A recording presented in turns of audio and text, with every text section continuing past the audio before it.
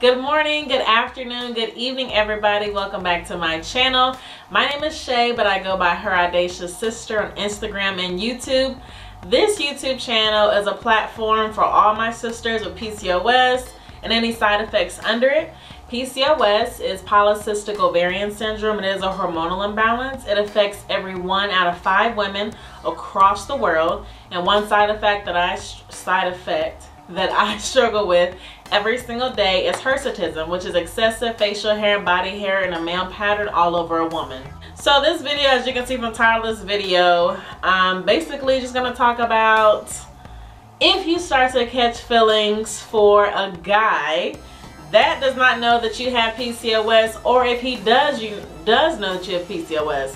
I have made so many videos about dating. It's kind of the story of my life, but just trying to keep you guys encouraged and inspired that it's not just don't let one day affect your whole life or your whole dating experience. Don't let it do that. Like literally go on a date. If it doesn't go well, go on another one. Matter of fact, like I said in another one of my videos, date yourself first. Love yourself so much, spoil yourself so much. Tell yourself how beautiful you are, how gorgeous you are, how sexy you can be.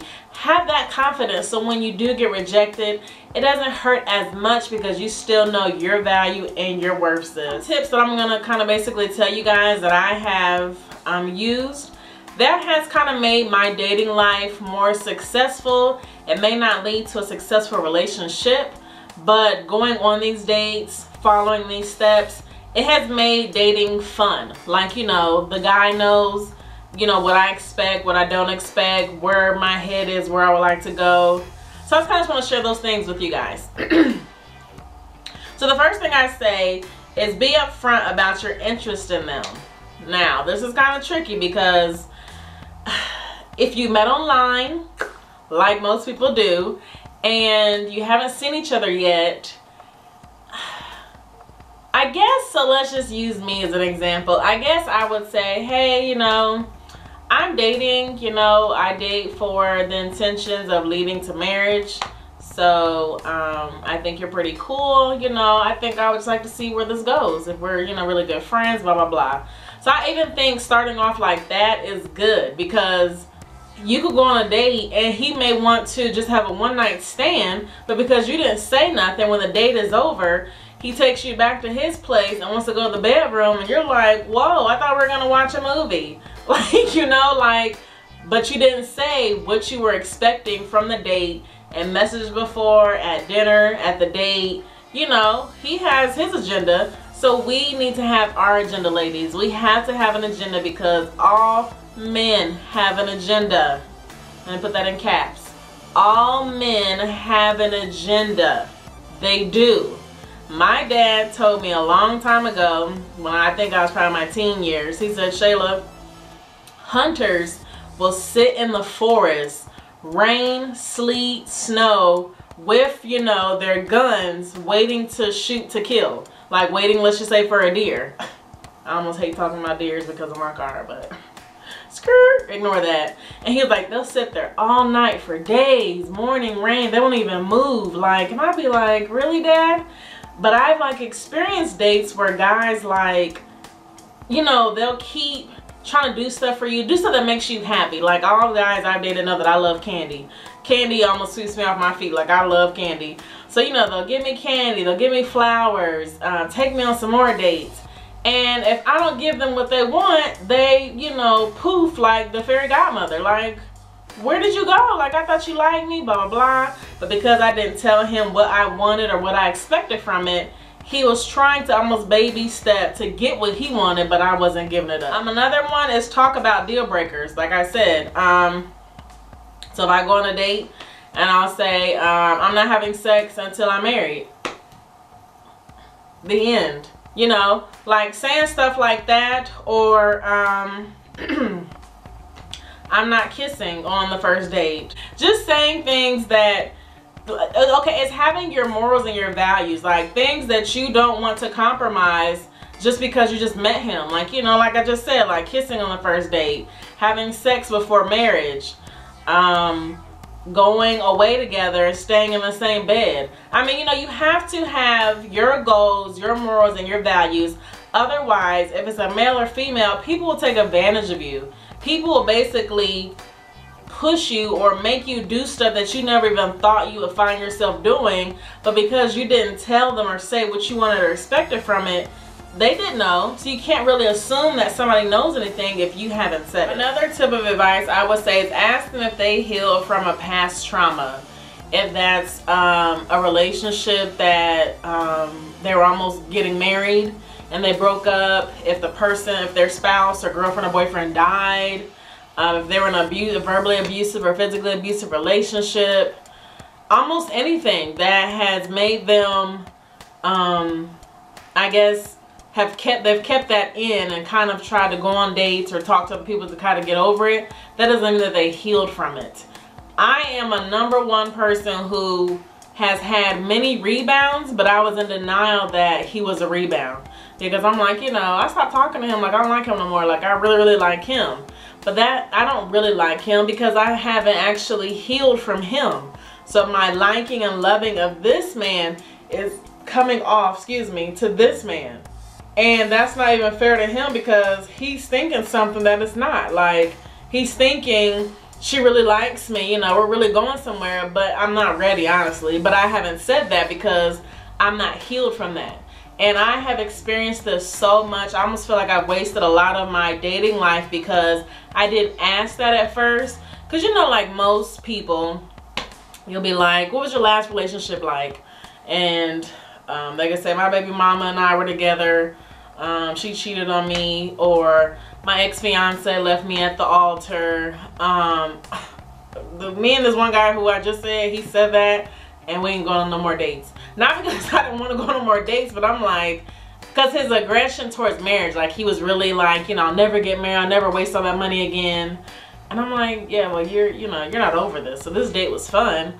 I don't see how you can see yourself being with somebody else because you are still very upset about being left at the altar. I could not imagine. That does sound like it really sucks. Yeah, I just think anything that, you know, you've experienced with somebody and it wasn't like you guys ended on a good note, that's like trauma that you haven't really healed from. That's something that either you need to talk out, write about, journal about, meditate about, pray about, whatever you got to do, but you're not ready. Like, I feel like when you break up with somebody and you go through things, you kind of have to be selfish and just focus on yourself because, you know, you wasted years or months or financially invested in this person and you guys are no longer together. And it's like, where do I go, you know, now from here? So I feel like that one is a really, really good tip that I wish I would have used more often in my past dating relationships, because it's almost like closer to the end of us breaking up or the closer to the end of us not talking anymore was based on stuff that happened to them in their past that I had no idea about. Another one I would say is learn each other's love language. My love languages are words of affirmation and gifts. I love accepting gifts. I love giving gifts. I love the words. I will text you a book in the morning at 5 a.m. I woke up and I thought about you. And I'll say, hey, good morning. I hope you have an excellent day today. Today is a new day. I hope that you set out to complete all the things you wanted to do today. You're going to have a great productive day. Don't let any negative vibes or don't let anybody put you down. Look at where you've come from in life. Today is Monday and it's going to be the best Monday of your life. Have an excellent day. I'm thinking about you. Can't wait to talk to you later. Why wouldn't that make you wake up with so much motivation, so much inspiration? Like, yes, I got somebody on my sideline cheering for me. That's what it would do to me. If I woke up to a text like that, I mean, I would feel like I could conquer the world in that 1 second of reading that text because somebody boosted me up. Or something as simple as a gift. If for me, candy. Candy or wine. If someone brings me candy or wine, I just feel so special because I feel like you remember that I like Sour Patch Kids, or I like the sour nerdy, the nerd candy. I can't even think about where that candy is, but that's like my new favorite candy. Like, so you thought about me, you remembered what my favorite candy was, and you gave it to me. Like, those are two important things. Like, I was on your mind. Why did that make somebody feel love? Like, Me? Ah, thank you. Like, you know, like, that's me. Like, I love giving people gifts. Like, if I go out the country, let's say I just met the guy, and I go out the country and get him a keychain that says from Argentina, give it back to him. I mean, some men are different. Some people actually appreciate, even if it just is a keychain. When are you going to ever go to Argentina, you know? Like, you know, she thought about me while she was in Argentina, got me something, and gave it to me. Like, that is thoughtful. Like, I feel like I'm a very thoughtful person. Like, I remember birthdays. I'm a very big birthday person. Like, I love showering people for the day that they came into the world. Like, you are so special today and every day. But today is your day for 24 hours. So let's live it up. Like, I'm very, very into birthdays. But that's just, you know, who I am. That's one of my love languages. So I hope that these tips are able to help you guys when you go on a date. Excuse me. Go on a date. I hope that they're successful for you, because I feel like if you follow this outline or follow these tips on before you go on a date, or if you're catching feelings for somebody and you kind of want to see where his mind is or what he thinks of you. This is even before you mention PCOS and hirsutism. I feel like if you guys can get on the same page with these things, when you mention PCOS and hirsutism, it's going to be like a piece of cake. He's going to be like, oh yeah, I saw your social media. You know, okay. I think I had an aunt who had what you had. You know, I'm so sorry that you have to go through that, Shay. Like, you know, that's really unfortunate. But, you know, you're so strong and naturally beautiful. You know, you got this. Boy, where have you been all of 2021, you know? Like, that's how that would make me feel, because it's like you look past my outer appearance and you have all of my attention. Like, I'm gonna cut everybody else off because I feel like you have my attention, like you care. And it's almost like you have to care about somebody before you can even say you love them, because if you say you love somebody in the first couple of weeks because you're actually lusting after their body or what they have, that's lust. That's not love. You have to care. You have to understand. Excuse me. You have to understand somebody and where they're coming from. You have to understand their goals, where they see themselves in the future, what their love language is. So to end this video, like in all my videos, sister, you are so beautiful, uniquely beautiful, just the way God created you. If he likes you for your insides, your outsides, he loves everything about you, continue with that relationship as far as just letting it flow. If you don't feel like, you know, he won't like you after you mention PCOS or hirsutism, you're going to have to let him go. Because as much as I advocate for PCOS, and as much as I sometimes like to think that I can kind of separate them, I can't. My name should almost be Shayla PCOS. Like, you know, like, it is a part of me. It'll always be a part of me. But I have grown to love this part of me. I always wondered, what could I do to fulfill my life? What could I leave behind? What could I do to educate people? What could I do to inspire people? And something that I personally have, and something that I'm personally going through, is like, if I can reach out to other people to see if maybe they go through it, and oh my gosh, there's other people like this that go through things like this with me, as far as it's as simple as dating, waxing and shaving every single day, taking different medications to normalize my hormones, different exercises that I want to do. Dang, my phone is jumping. Different exercises that I want to do. You know, like, I just kind of have to, girl. That was my friend. Different things that I want to do. That's what makes me me. And if you can love that and accept that, then we can be really good friends. Even if it's not like a romantic relationship. Even meeting good friends. Like, I have met people, and because of who I am, as being somebody that walks into a room, I light it up. I'm laughing, I'm talking, I'm being positive, I'm smiling, I have all this energy. I mean, we attract tight.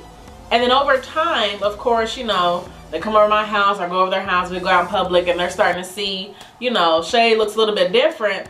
But I'm looking past that about Shay, because I love her laughter. I love, you know, the things that she likes.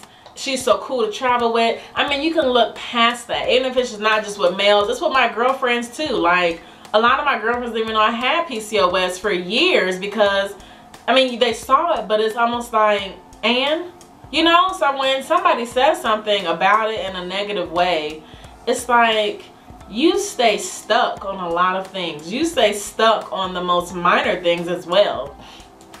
Even if you met me and I was bald head, like skin bald head, just had eyebrows, I mean, would you ask, do I have cancer or something like that? Or would you just try to get to know me because I'm a human being in your face? Life is short, life is sweet. It doesn't matter what I look like. It's where your heart is. It's where do you really, what's the core of your heart? What's the foundation? Are you caring, loving? You know, I just feel like it goes back to the basics. So I know I talked a lot, so this video is really long, but I'm sorry about that. But you guys know I love you so much. I'm here to advocate for you all of 2021 and to infinity and beyond. I am here for you guys. So do not forget to like, comment, and subscribe. Share this video. Give the video a thumbs up if you love it. If you hated it, give it a thumbs down. Ask me anything in the comment section down below, and I will see you guys very, very soon in my next video.